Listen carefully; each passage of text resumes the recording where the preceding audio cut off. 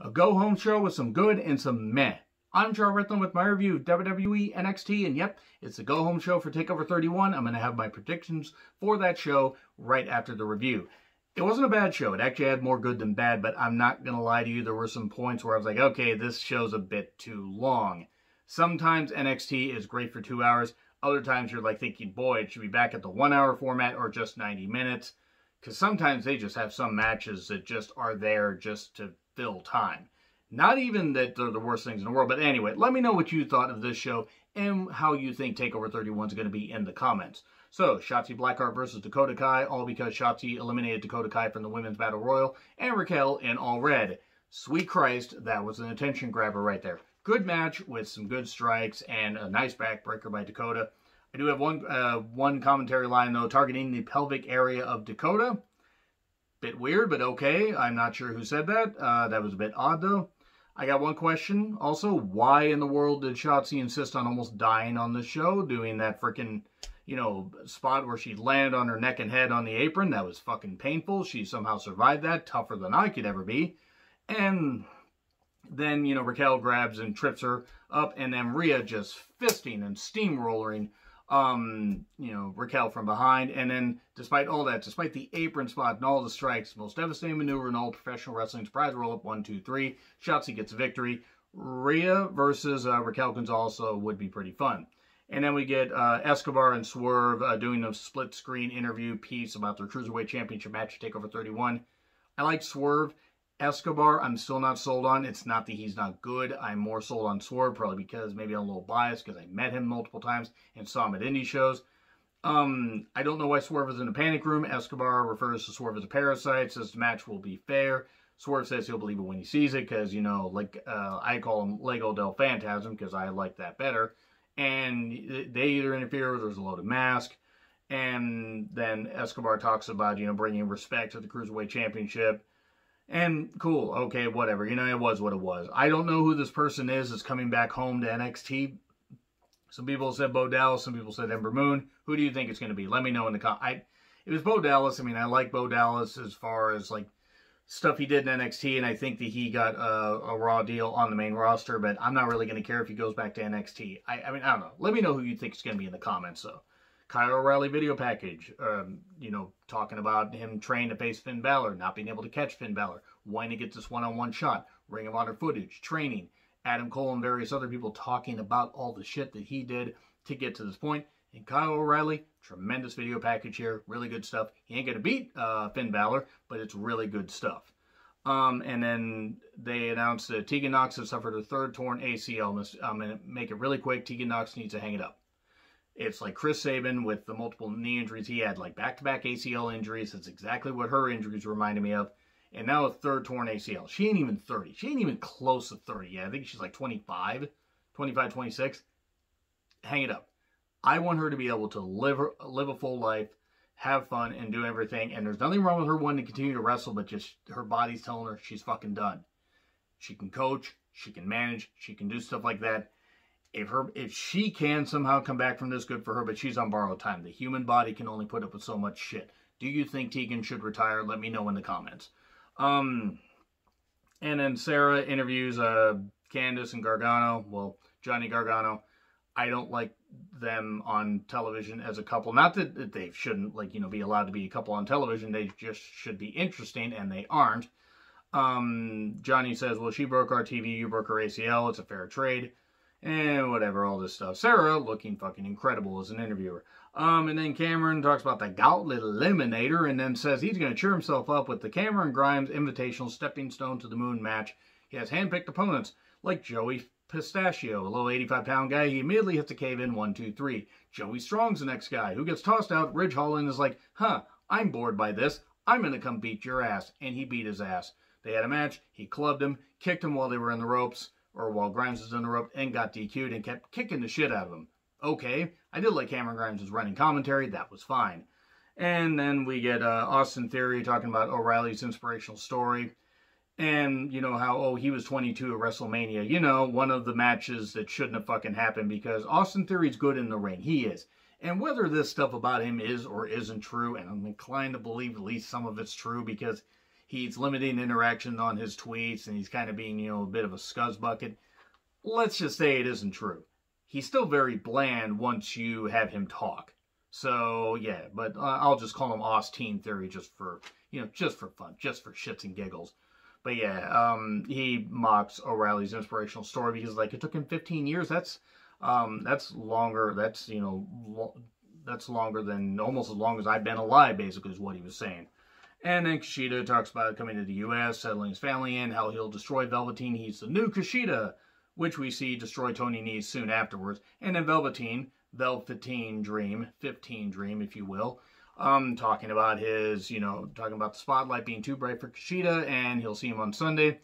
I'm surprised that Velveteen will be there at TakeOver 31 because that is way over the age limit that he goes for.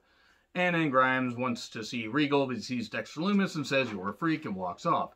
Adam Cole then talks about the accolades of the Undisputed Era, and we're the same Undisputed Era. He calls out Theory, says you can either get in this ring and kick your ass, or you can be there, you can stay there, and we'll all beat your ass.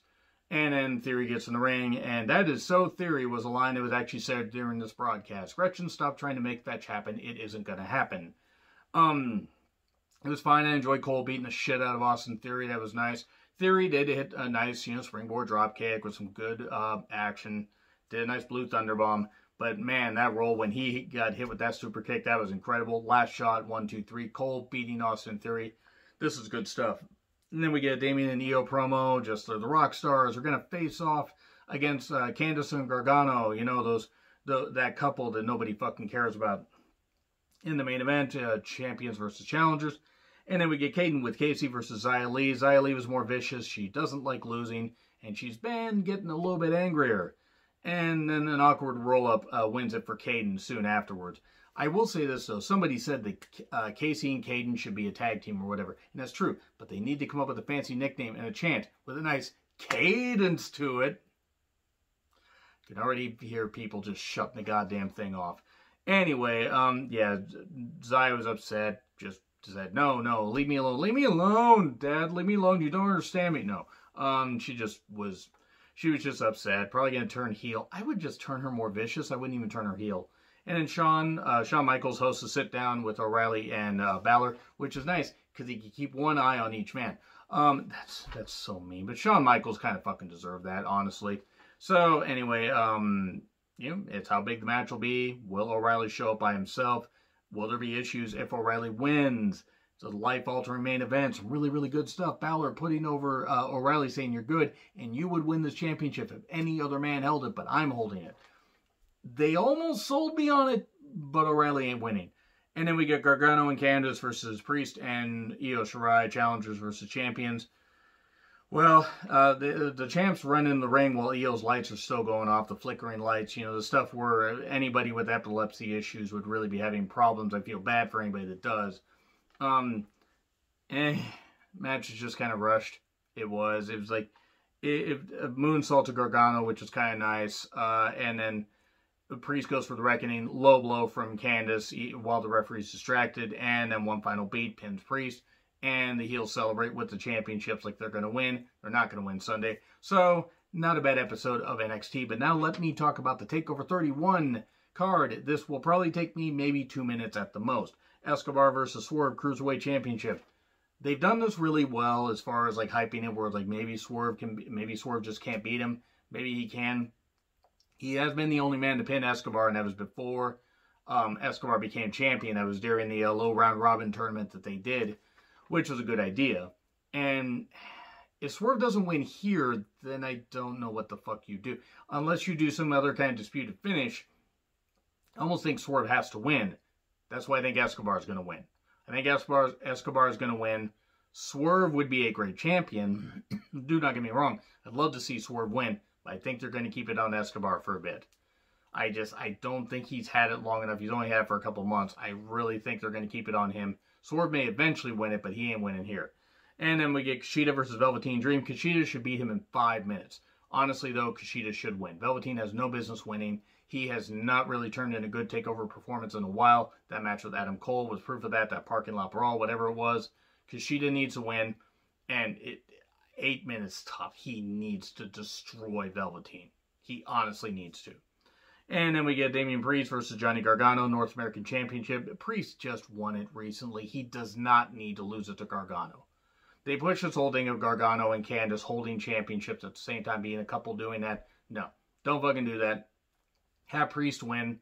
Have him hold the championship. Have him get a win over a big star like Gargano. Even though at this point, Gargano, Ciampa, and a few others staying in NXT this long, well, I get it. They need stars. You need to move some parts around. At some point, Gargano being in NXT will overstay its welcome, and that was about a year ago. Like, Priest is going to win. Gargano needs to move on. Shirai versus LeRae. This is the one that I'm a little bit worried about. Now, they had a great match at Takeover, in August of last year. It was a really good match, and I hope it equals this, or this equals that. I fear, though, that they're going to try to switch the title just to fuck with everybody. LeRae has no business winning the championship. She's good until she opens her goddamn mouth. She's just not an interesting promo. She's not. But if they can craft a match, about 80% as good as that one, then I'm sold on it. But Shirai needs to walk away with the belt here. I worry they're going to switch the title here, but I'm going to go with Shirai. And then we have Balor versus O'Reilly, NXT Championship. 25 minutes, gives us 25 minutes. Balor's winning. O'Reilly will not win. That does not mean that O'Reilly will not get another shot, and O'Reilly maybe can't get another shot at some point. Balor ain't losing a championship here, unless they're going to just move Balor right back on up to being, on Raw or SmackDown because they want star power on either of those brands. Nope, they're going to keep him in NXT, and him being O'Reilly would be a good call, but they wrote themselves into a corner because then where do you go with O'Reilly from here? But Balor's going to win. I don't have any championships changing hands, even though I want Swerve to win. I don't think it's going to happen. Let me know what you think in the comments. Like, share, subscribe, Twitter handle in the description. I'm John Retlin. I'll see you soon.